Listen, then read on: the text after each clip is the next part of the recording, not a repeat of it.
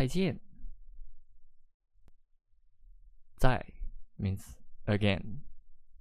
见 to see. Again see. Actually, which means see you again.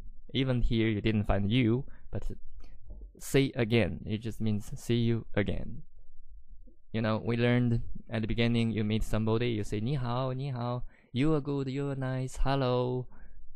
Then people say I'm sorry, which is 对不起, right? You may say 不谢, 不客气, we learned them. And at the end, you say bye bye, right? Then you say 再见, literally see you again. Remember, in most cases, Chinese people like to put verb or do something at the end. We put other part before do something. So in English, you may say see you again. You put again after see. But in Chinese, that's a very important rule.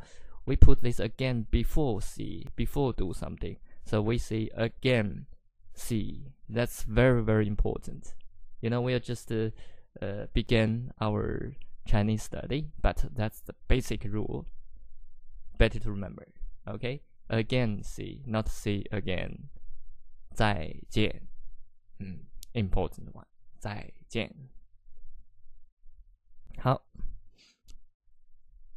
So the conversation. Person A says 再见, then you say the same thing. 再见. Let's have a review. We learned 谢谢 means thanks. Oh, thank you. We learned 不 means no or not. 不客气 you're welcome. 再见 see you again. Okay? See if you can still remember them. 谢谢 means thanks. 不 no.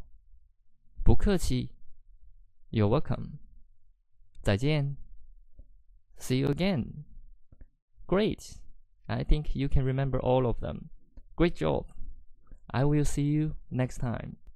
再见. Question for you. How do you say goodbye in Chinese? Leave answer in the comments below.